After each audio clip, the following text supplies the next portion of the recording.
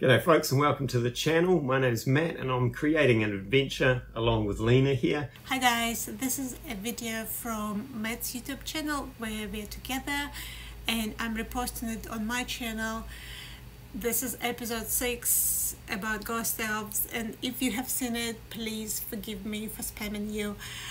But if you haven't seen it, check out his YouTube channel and I'll leave the links below. And we're illustrating it as we go. This episode is going to introduce you to the Ghost Elves, the race that might take you deep into the old swamp.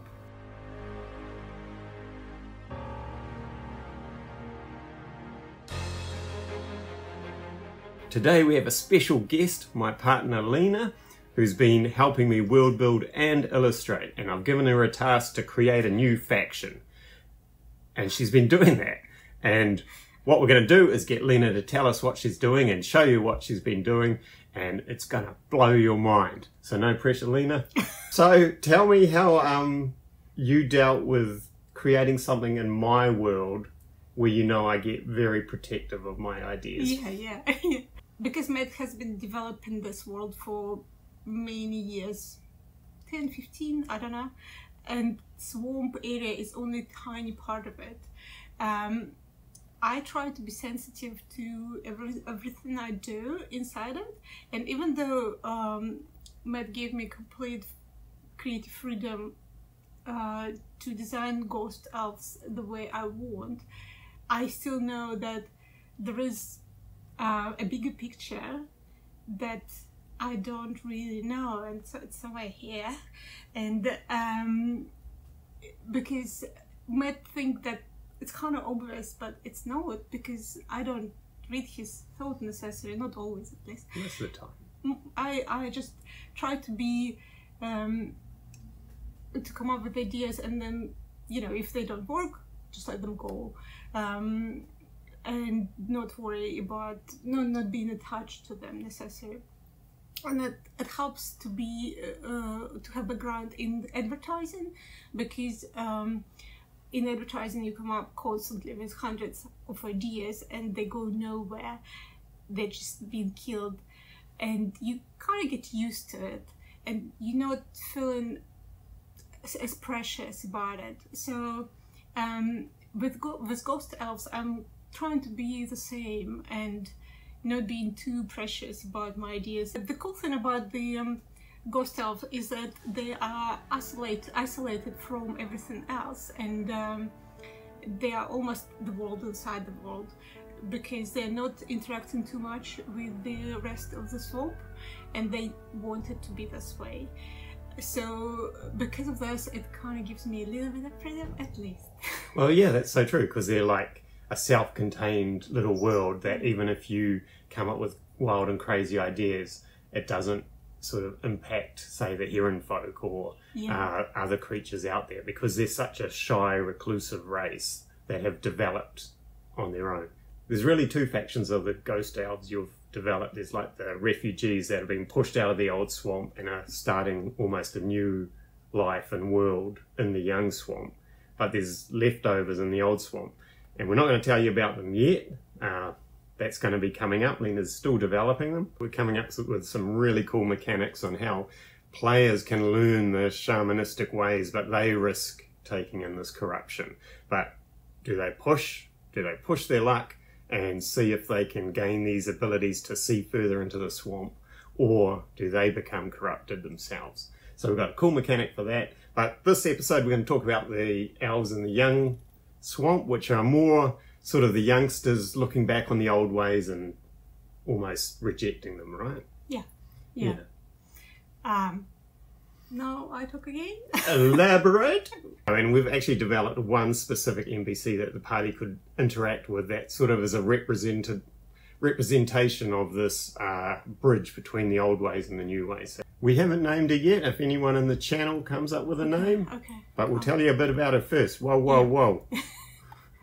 This girl, she feels that she definitely feels the calling for shaman, but the whole shaman culture has been lost because it's been left behind in the old swamp, corrupted swamp. And shamans were not able to move out of the old swarm for the reason that I won't tell you for now. So she's trying to find a way to get back to the old swarm, to find the shamans that legends say still exist, even though the tribe left the old swarm a few hundred years ago. But no. Yeah.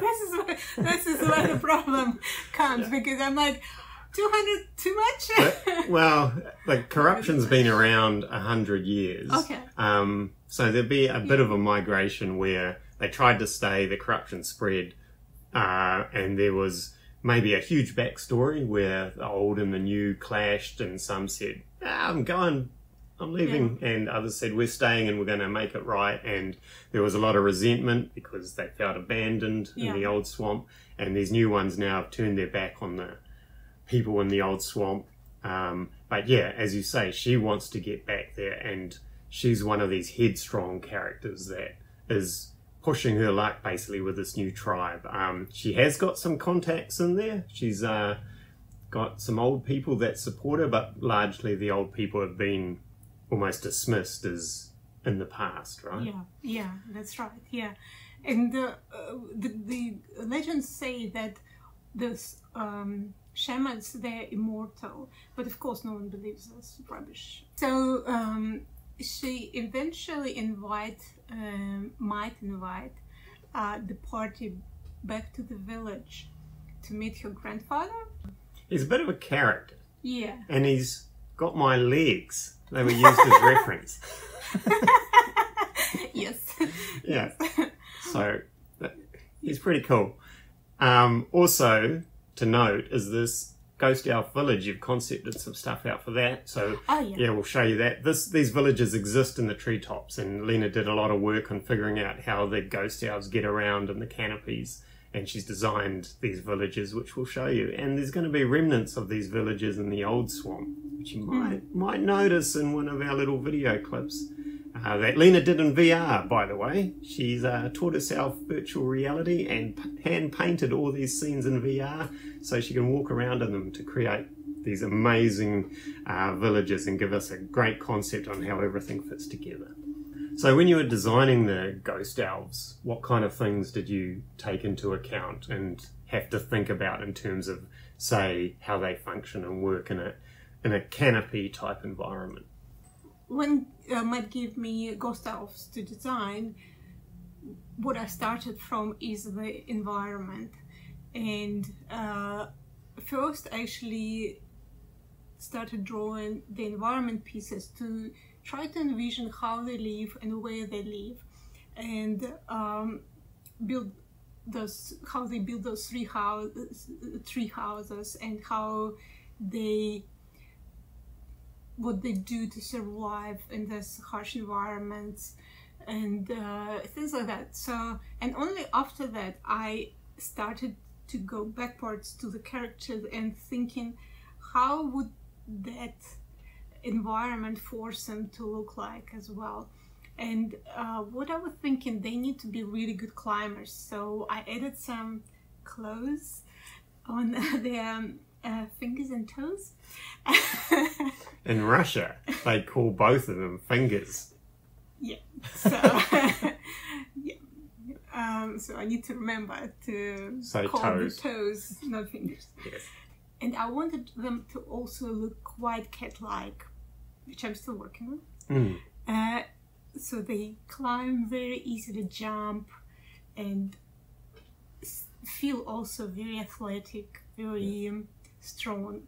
And you're giving their hair like a mane-like quality and stuff like that. That's right. Which ties really well into that.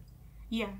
So yeah, I kind of wanted all this line feeling to them as well. So how do you see these ghost owls interacting with the world around them and dealing with this corruption and in this young swamp? How do they still survive in this area? So it just comes naturally for me to think of what's behind all their sort of ways of living, and what I see is that they have sort of philosophy that they believe in the balance of all things. So they don't want to judge as something being good, bad, wrong, right. They think that everything that lives in the swamp survives only in the balance. And that's why I think I'm going to talk about it more when I come to crocodile hunters. But they treat all the creatures with respect, and that affects all the things they do, how they farm, how they live, how they treat animals, creatures, plants. It's a shamanistic almost way of living, isn't it? Yeah. Where they see everything as balanced. And I think crocodiles are a great point. They don't see them as evil or bad. They pay them the ultimate respect, and have a whole philosophy around dealing with them and hunting them. And which is really cool. Episode 2 on that. Let's talk a little bit about how the farmers and fishermen work, because they've got a almost cool mechanic, because they're dealing with not only fishing but fungus and algae and stuff found within the swamp, right? So because they live in the canopies, everything is around their fishing, farming, or anything to do with food gathering is connected to climbing up the trees and down. So they use the vines. So the trees has the kind of like a structure that the vines grow from all the branches to create support, extra support for the branches of giant trees. And that's also, those vines are also used for building the houses. So you might have seen those tribes that use them to build the bridges, which I use as a reference, as an inspiration as well. So the cool thing about it is that the longer this bridge exists, the stronger it becomes, because branches grow stronger, and they become unbreakable. And it's kind of the opposite to what we humans do, because it kind of goes the other way around.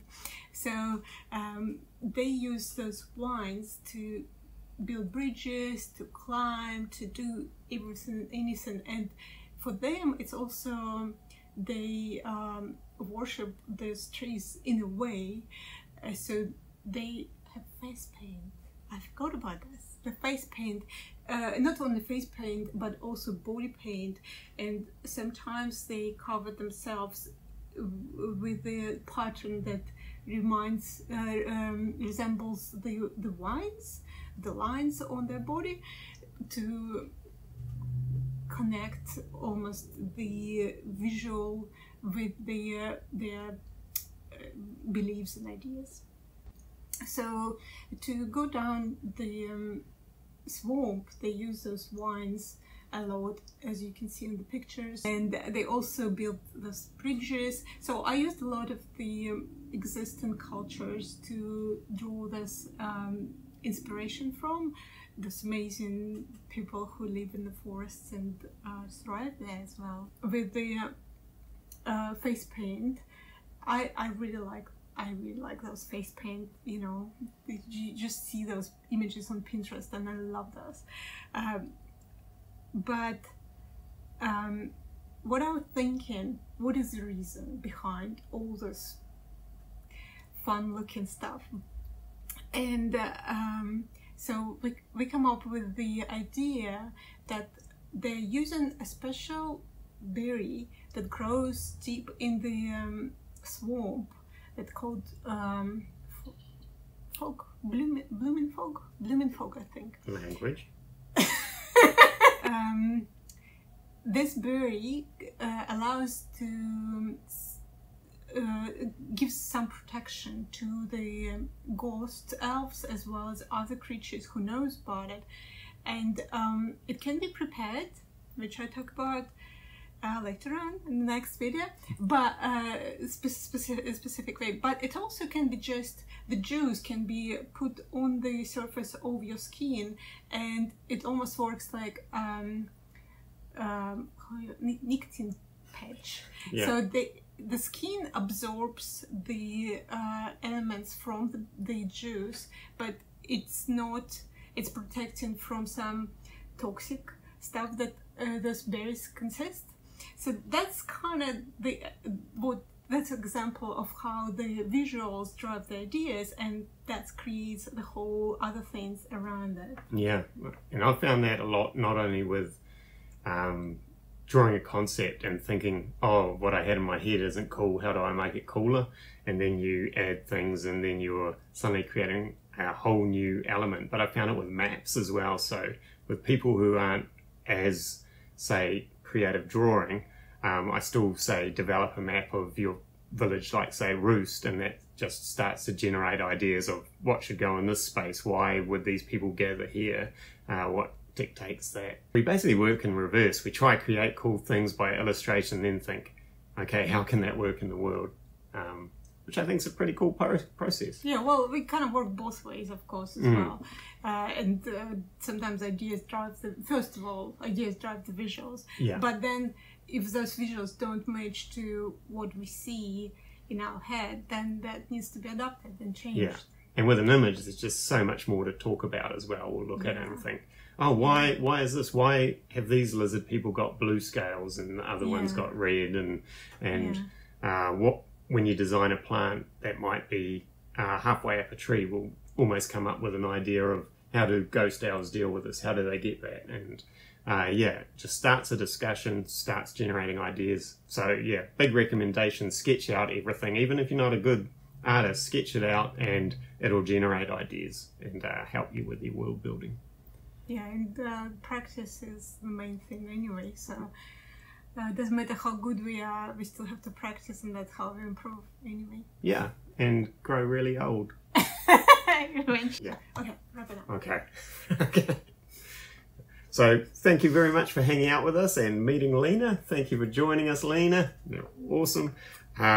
Lots of details in the description below on how you can follow us when we come out on Kickstarter. We've got our own website where we write these up and include the artwork. And I'm going to leave a link to Lena's portfolio because she's done a lot of work for our past adventures where you can see art process there. And she's working on her own projects as well, which she can go into more detail on her channel. Yeah, well, eventually I will, but yeah. not having time at the moment to do any of it. But yeah. I will. You will? Yeah. Okay. Okay. Bye, guys. Thank you. See ya.